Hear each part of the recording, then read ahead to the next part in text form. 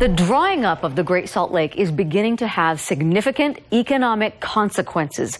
And now a big mineral company is calling for no further delays in a plan to punch through a causeway that's acting like a gigantic dam. Science and nature specialist John Hollenhorst has the story. The Union Pacific Railroad Causeway has divided the Great Salt Lake since 1959. Several years ago, the railroad closed two failing culverts. That created two very different lakes. The south arm gets all the incoming fresh water from three rivers. The north arm gets almost none. It's become extremely salty, and evaporation is shriveling it up. All right, ladies and gentlemen, Darkside Phil here, and welcome to another live review. I'm actually doing this review immediately after completing another game that I just finished on stream. This time around, the name of the game is Extinction from Iron Galaxy, and you may say, that name kind of sounds familiar. Yeah, they're the same studio who was involved with games like Killer Instinct and the like in the last several years. So, Extinction, full disclosure, I received a review copy of the game. Just want to let you guys know that up front. I didn't actually buy the game, but this game is priced at $60, full retail price. What is Extinction? Well, Extinction is a game that combines many different kinds of genres and ideas from other video games and pop culture. Think the world design and graphical style of World of Warcraft, okay, with the plot line of Attack on Titan, giant orcs, much like the Titans in that franchise, are attacking humanity and destroying their towns and citizens and basically trying to end humanity, okay? You are sent to, number one, rescuing civilians. Throughout these open world maps in Extinction, there are civilians who need to be rescued from the incoming hordes of enemies, and they're all just standing near these kind of crystal pylons going like this, completely just defenseless. It's your job to try to evacuate them by fighting enemies around them and stopping them from being attacked, and then holding down a button to have them summoned away, okay? That's one kind of gameplay in the game.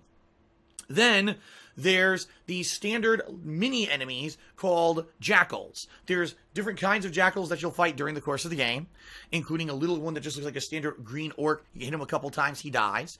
There is a more powerful version that throws projectiles, a little bit more health. Hit him a few times, he'll die. Then there's a super powered one that's big and red. These are really powerful, and they'll hit you with super armor. You try to hit them, they're going to punch right through your attacks. So you got to be a little bit more, wary of how to fight them, dodge around a little bit, kind of stick and move. And then there's the vultures, which are flying enemies that have wings. They're pretty weak. You only hit them a few times, they'll die, but they can be annoying because they attack from the air. 4 types of standard enemies. That's it. There's nothing else in the game, standard enemies besides these guys. Now, how do you kill them? Well, there's 2 kinds of attacks in the game. There's either combos, which you mash an attack button to do different combos. You can either just mash it repeatedly to get like a 4 or 5 hit combo. If you hold down the button, you'll do a launcher, which can then lead to an aerial juggle. Or if you stagger your button inputs, you'll do different attacks. So, for example, he'll do a slash and then a big wide slash that maybe hit like several enemies that are around you. And if you delay the button input, you'll find you'll get better combos. However, in the course of playing Extinction, you're going to find that button is literally worthless. That mash the button combo button is worthless, because the best attack in the game is the charge attack, which you do by holding down left trigger, targeting an enemy, and then releasing. The charge attack is incredibly powerful. It will kill the regular jackal with 1 hit. Now, the regular jackal, in comparison, needs 8 hits of the mashing button in order to kill it. So it's like mash, mash, mash, mash, mash, mash, mash, mash. Oh, he's finally dead. Or charge, release, dead. So obviously you're always going to use the charge attack no matter what. The mid-level enemy takes 3 hits, the bigger level enemy takes 4 hits, and those flying enemies only take 1 hit. So literally, there's a button in the game that's completely worthless. The one thing you would use it against, the little enemies, the jackals, you never use it. Just use the charge attack, you'll kill them more quickly. It's a completely ineffective strategy. So it almost seems like they had an idea for what they wanted to do with the melee combat, and then they just abandoned it completely and made this charge attack the best move in the game. Okay? So that's number 2. That's the second thing that you're going to be doing, fighting these little jackals. The third thing you're going to be doing in the game is fighting giant orcs called Ravening, okay? This is the primary focus of the game, and if you saw a trailer for Extinction, it's probably what you figured the entire game was. Ginormous monsters that are trying to destroy the human towns. Money into that upgrade. By the end, you'll be rescuing civilians super quick. In fact, by the end of the game, I had groups of civilians around those crystal pylons I mentioned who were getting attacked. I didn't even bother fighting the little enemies anymore. I would just rescue them because they would be rescued before the enemies ever killed any of them. So there you go. And there's also various things like, for example, always have 20% of your rage meter filled by default no matter what. Wow, that's huge because that means you're already a fifth of the way to being able to behead one of the Raveni at any time, okay? Now, damage in the game. The little guys, the jackals, will barely ever hurt you. It's really rare if you're going to get killed by one of these guys. You're going to be using the charge attack to attack them. You've got a dodge button to dodge out of the way. They're pretty much pushovers. But the Raveni, they will almost always insta-kill you no matter what. They've got big sweeping attacks with their arms that are fast and almost impossible to get out of the way of. Some Raveni have weapons like giant clubs that just double their range. When they stomp, it's an area of effect attack that damages you and stuns you. So the Raveni honestly are pretty annoying when it comes to fighting them, because sometimes you'll be, I took off one foot, took off the other foot, trying to scale. Oh, he swatted his back. I was on the other side of his shoulder, but somehow area of effect damage killed me. Now, the good news is, there's literally 0 penalties to dying in Extinction. That's right, there's no extra lives.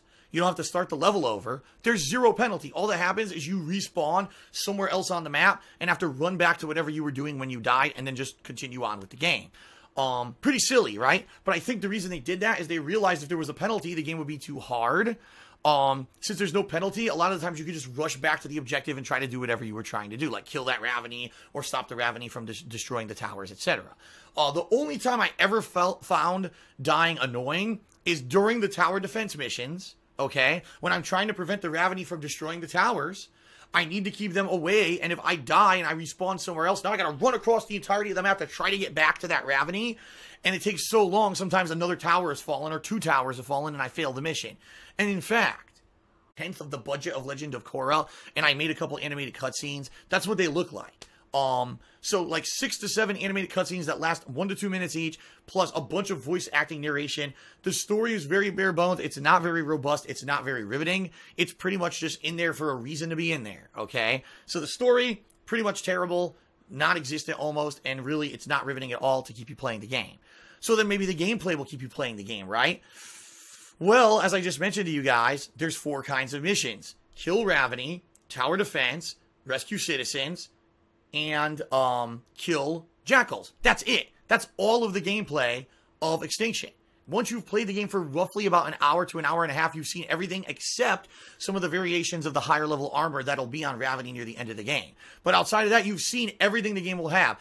In addition, and I have not seen this in a games campaign in a long time, ladies and gentlemen, Extinction has randomly generated stages in the campaign. What do I mean by that? I mean the objectives, the side objectives, the stage are randomly generated. It'll actually run an RNG, thing. Oh, this is going to be a kill 6 Raveni stage. Your bonus objective is rescue civilians. The stage is a town.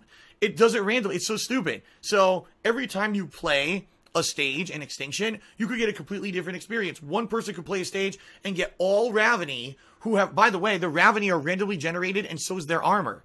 So, okay, it's a tower defense stage, but all the Raveni have no armor on them, so I can easily just chop off their limbs. I beat the stage easily. Someone else goes to play it and the guy has metal armor you can't break and the hardest level armor. What the hell? How is that fair, right? It's not. Some people might have the easiest side objectives. Other people have the hardest side objectives. Sometimes you'll get a map that's easier. Sometimes you'll get a map that's harder. Randomly generated campaigns, I mean, they couldn't even take the time to say, oh, I'm going to design each stage intricately for the campaign, which is the meat of the game. No, literally, it's a RNG game. So that being said, it's pretty pathetic. I mean, just being real with you guys, it's pathetic. It's a game that, if this game were being sold for maybe $20, okay, $20, the third of a price of a regular standard retail game, okay, the story's terrible and there's very little animation in the cutscenes. There's no multiplayer. There's just this single player campaign and it's randomly generated, but the gameplay mechanics are functional. All right, give it the benefit of the doubt, $20 game.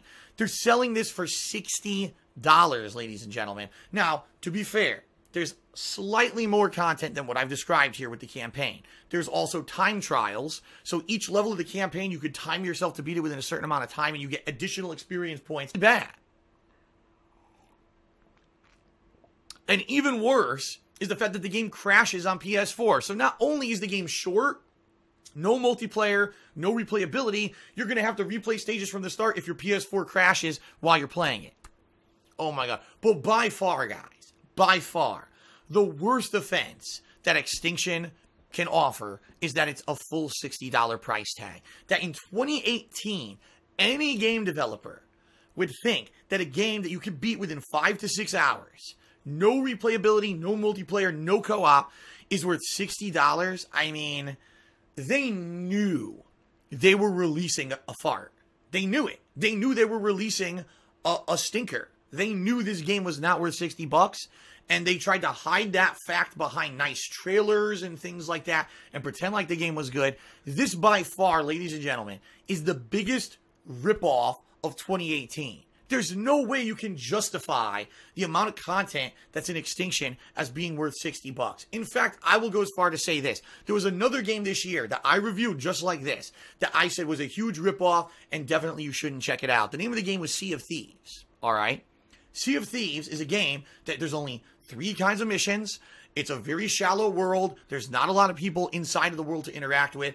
And, you know, but, a big but, in Sea of Thieves, there's multiplayer, there's co-op, okay? So, being able to play against people or cooperating with people, at least in the case of Sea of Thieves, offers up a social aspect that would make you want to at least play through the game for a while.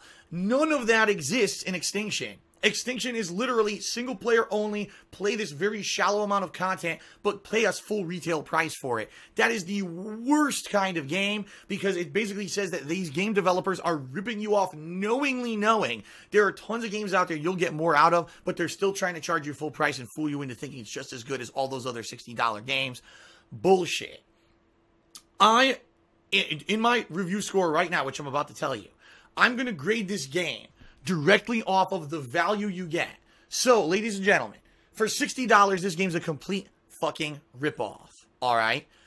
In reality, for $20, if I had paid $20 to play Extinction, okay, 5 to 6 hours of content with some challenges, no multiplayer, but it's only $20. Okay, that makes sense. So, I have to take a full review score of 10, which I would have given to a perfect game. Okay? And I have to say they're charging $60. This game is only worth $20. $20 is 1/3 of 60. Therefore, to even start rating this game, I have to rate it equivalent to that. So 100 points for $60. What's 20? 3.33. So my review score for Extinction starts as a 3.33 out of 10. Now I've got to rate it as the fact that the game crashed repeatedly on my PS4. So let's subtract a half a point, right? Okay, the game is too shallow. The game's way too repetitive. There's RNG. Let's deduct some points, okay? Ultimately, when you look at it, is Extinction a functional game? Yes. Is Extinction a fun game? No. It's too repetitive. It's too shallow. It's not good. It's way overpriced. It's a slap in the face of modern consumers.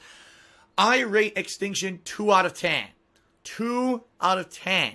It's a stinky fart that you hope you can pass real quick and then scuttle away from it and just leave it in your past and pretend like maybe you never even played it. It wasn't me, right? Get the hell out of there and just move on to something better, because, ladies and gentlemen, it's a complete waste of your time. It's not worth a rental. It's not worth playing. There's nothing revolutionary about this game. Extinction is a hard skip. Do not play it or buy it. It's a waste of your time, just like a stinky fart you wish you could leave in your past. That's it for my live review of Extinction, guys. 2 out of 10. I hope you guys liked it. Thanks for... Worthless specimen. Get that ass banned.